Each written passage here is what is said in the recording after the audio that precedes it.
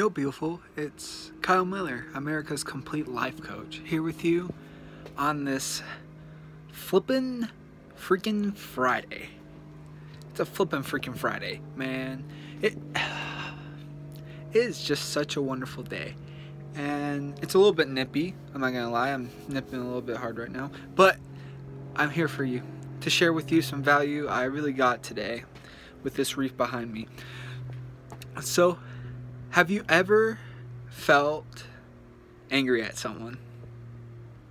Have you ever felt like you couldn't forgive someone?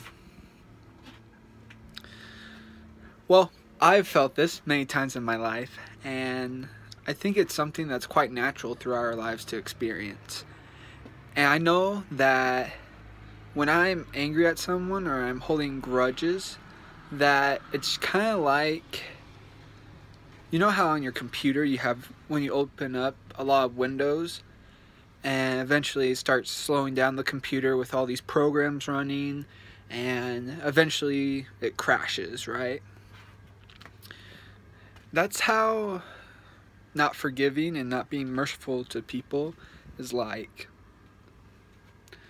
When you hold on to that anger, you're taking your energy subconsciously or consciously and you're putting it towards them, and you're taking energy from yourself and throwing it out the window or the car window or maybe the door, wherever you want to throw out, and you're wasting it instead of using it to live your dreams, to have great joy, to have great excitement for life. And I want you to be the happiest and most beautiful person you can be inside and out.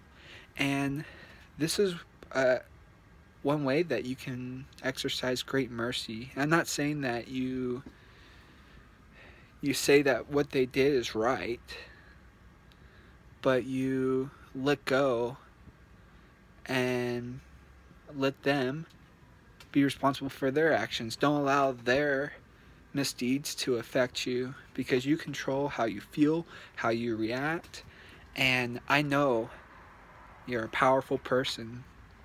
So with any of those people that you have on your heart that's filling you with hate and sucking your energy, I want you to make a list of things that you can be grateful for. But first I want to allow you to write out all the things that you don't like, that you hate, to get that all out, because suppression leads to depression. And so write that all down, and then write out all the things you can be grateful for, and then cross out the angry things and let go, so that you're not a prisoner to someone else's deeds. So beautiful, kill it and be released and be energized and live your dream. That's right, you can live your dream. Peace out.